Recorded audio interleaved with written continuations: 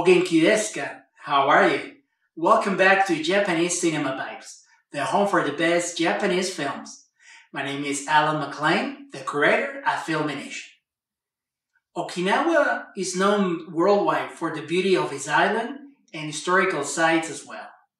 In Okinawan Blue, director Tsukasa Kishimoto explores the cinematic beauty in 3 amazing stories. Stay with us.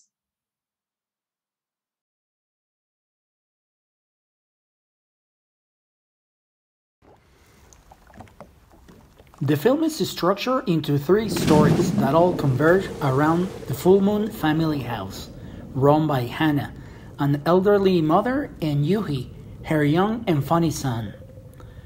Different characters are connected with the island from different reasons.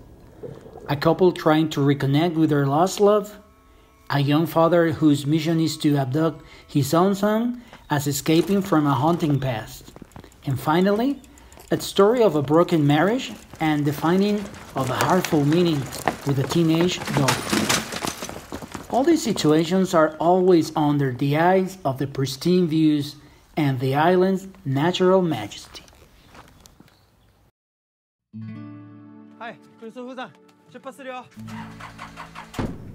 Be prepared to be swept away from the first moment of Okinawan Blue. It is impossible not to escape from the spell of a well-balanced story of human relationships.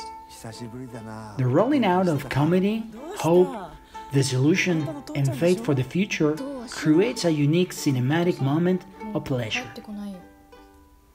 It is worth mentioning that director Tsukasa Kishimoto, along with other members of the cast and crew, are Okinawan natives, bringing a deeper sense of realism to the production. And the island also plays a key role as a real character, as it is beautifully captured by cinematographer Kazuhiro Kobashikawa, and moving emotions thanks to the score craft by Ataru Mukaesato, also an Okinawan.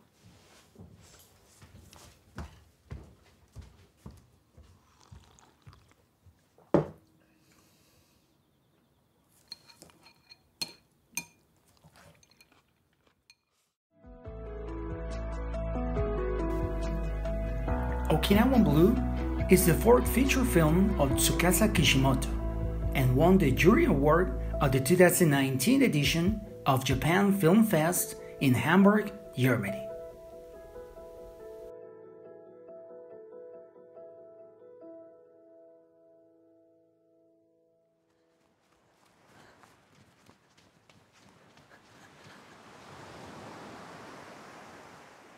I hope you have enjoyed my take on Okinawan Blue.